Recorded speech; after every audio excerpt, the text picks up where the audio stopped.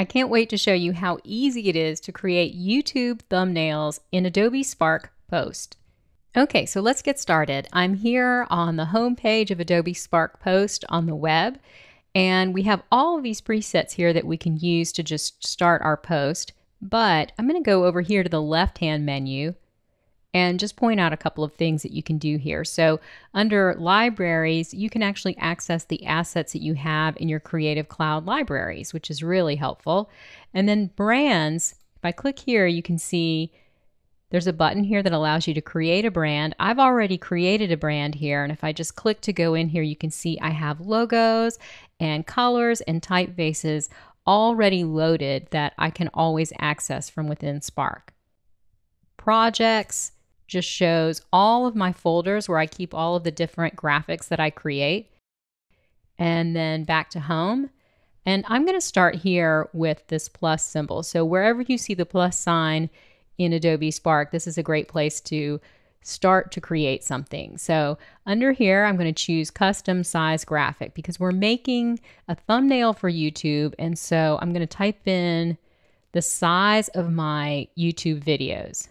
1920 by 1080. And then click next.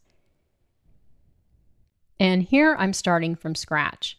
So over in the right-hand menu, you can choose from any of these items here. I'm going to go ahead and click Add and then choose Photo.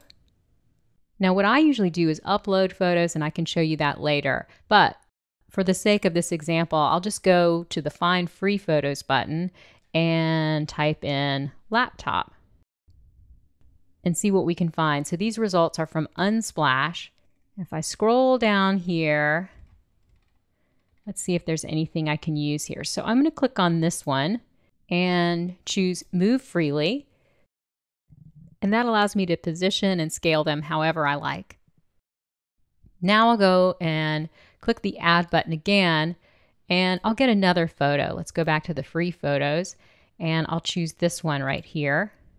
If you choose Pin to Background, the photo will just fill the entire space, and it's a little more limited in how you can scale it. But I'm going to choose Move Freely, and then let's put this in this corner. All right. Now, when you want one photo to be behind the other, you can use the stacking order. So if I click on the photo to select it and go over here to this menu, I can just move this down in the stacking order. Looks like I'm going to need to move this up, and then I can drag it up like this. And there are guides here that light up to let you know when you're kind of at the midpoint. So those are helpful. So I can have these two photos sort of centered on each other. Next, I'm going to add some type, but I want a background for that type. So I'm going to go back to the Add button, and for this I'm going to choose Icon. Now icons can come in the form of just basic shapes like this, and then there's also little pictograms and arrows and all kinds of things. Just type in what you're looking for here. In this case, I'm just looking for a square, just a solid rectangle that I can use, and sort of stretch it out, maybe have it overlap the photos a little bit. And again, you can use the stacking order slider to bring it to the back or bring it to the front, and change the opacity if there was something in the background I wanted to show through. Then I can go to color and change the color, and my brand colors are right here. So I can use those, or I can jump here into the current color, grab the eyedropper tool, and just select a color. Grab the eyedropper tool again, maybe look for something darker, like so. Next, I want to add my logo. So I'm going to go back over to the plus button and choose logo. And here I've got several different logos that I can work with. When you click on one, it adds it. Now I'm going to just bring this over here and enlarge it. And I love these guides that let you know when things are centered. And then I need a title for my video. So again, I'll go over to the Add button. This time choose Text. And you can choose from all of these different presets here. There's a lot of really fun ones that just sort of get you started, like this right here. And when you click on it, it'll just add it to your design, and then you can modify it. So if I double click on this type, it brings me into where I can type, and then I can type in my message and then click done. Stretch that out.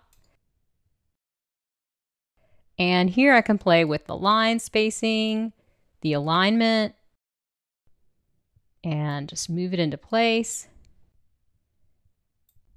And there you go. So anytime you click on something, it gives you the opportunity to work with it. So I can work with the type and all the type settings. I can work with the color of the background just by selecting it and clicking on color. I can choose any of these photographs and work with the photos and even click to replace the photo.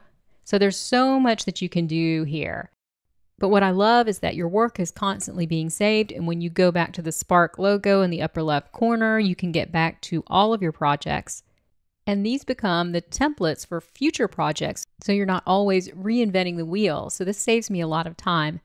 I keep all of my projects divided up into folders. So if I go to this projects folder icon, I can go to my YouTube folder and see all of my thumbnails that I've created here. And what I love about this is that when I want to create a new one, all I need to do is go to this little 3-dot menu here and just choose duplicate. And then I can rename it. So I'm going to call this Adobe Spark. And then click on the pencil icon to edit the copy. And from here, I'm not having to create this from scratch. I just have a few changes to make, and this has saved me a lot of time. I can just double click on the type to change the title. And I don't even have to capitalize because I'm using a font that works in all caps. Click done. I'll resize this, and everything's stacking up because I'm using a type lockup here, which you have the choice of here, capitalize and fit, next to all of these different alignment options. Then I can go and change the color. And now I want to change the background photo. So I've just clicked on it, and I'm going to choose this button here, replace. Just click on upload photo, and then I can go to my desktop and choose a screenshot and work with the sizing. And then when I go back to the home page, I can see that thumbnail here in my recent projects. And now I want to talk about exporting. So I've made a few changes here. And to export this project, I'm going to need to click on Edit Project, and then go over to the download icon in the upper right corner and choose the file type that you want. If you're concerned about file size, then you want to choose JPEG. But since that's not much of an issue with YouTube, I'm going to choose PNG because it's going to get the best quality, the crispest type, and it's good for bold graphics like this. And then click on Start Download. For PNG, you need to choose whether you want a transparent or a solid color. Mine is a solid background, so I just choose solid. And then it arrives in my Downloads folder. Then on YouTube, in the Video Details page, I'll just scroll down to where the Upload Thumbnail button is, go into my Downloads folder, and just drag that thumbnail right over the button on YouTube, and then click Save. So that's my process for making thumbnails for my YouTube channel. Spark saves me a lot of time, and it allows me to make not only these thumbnails, but all kinds of graphics for social media and my website. I just love Spark. So I hope you've enjoyed this video. Be sure to subscribe, like the video, and share it. All of those things help to spread the word. And check out my other YouTube tutorials on my channel. Thank you for watching.